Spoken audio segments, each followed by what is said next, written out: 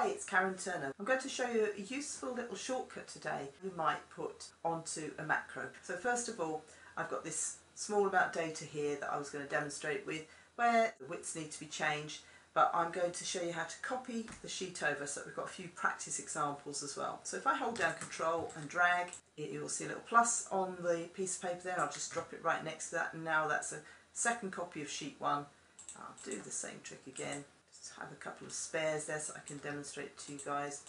So they all look the same. Practice is the key with macros. Think about what you want to do and then do it for real.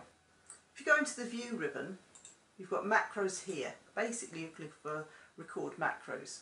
You can right click here and add this button to your quick access toolbar if you're going to use it a lot. Might be useful for me today to do that. So it's now up here. Saves me going to the View ribbon at all to start recording. Let's give the macro a name, Format Spreadsheet. I don't leave a gap between names in a macro.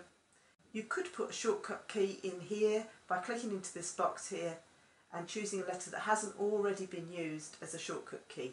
Good practice is to write a description of your macro. So I've just said format, column widths and styles. So as you can see, I've now filled in the Record Macro book. Say OK and it's ready to begin.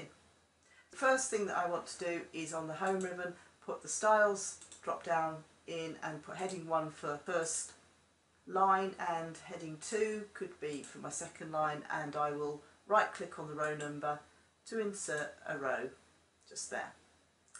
Also quite nice little touch to put in some column heading formatting right now. Let's try out our shortcut key now. So it's Control AA Alt HOI and Enter. Lovely, that's worked perfectly. My macro can now stop. So I need to go into View, Macros and Stop Recording.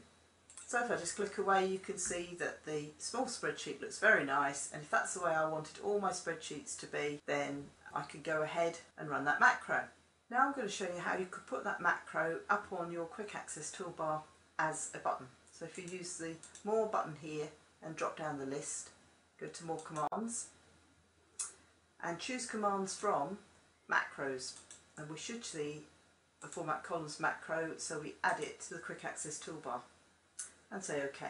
If we want to, we can put a different picture onto the one that's on there by just using Modify and choose a picture which sums it up for us.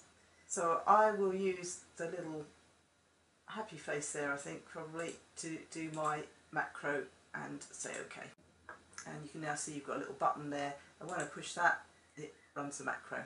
Much quicker than all those changes being made every time I open up a spreadsheet to make it look consistent. Thanks very much for listening. Bye bye for now.